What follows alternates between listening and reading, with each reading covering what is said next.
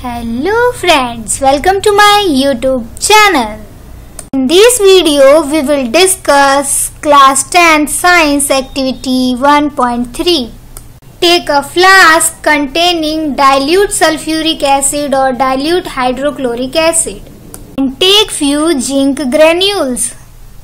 Also take a cork and a glass tube. Add zinc granule into dilute sulfuric acid. Handle the acid carefully. Covers the neck of the flask with the help of cork.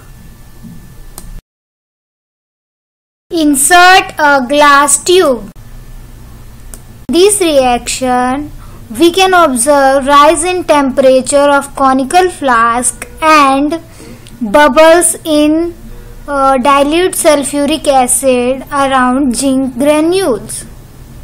Here we can observe liberation of hydrogen gas. When we take candle near to the conical flask, we observe a pop sound due to presence of H2 gas. Zinc react with sulfuric acid to form zinc sulfate plus hydrogen.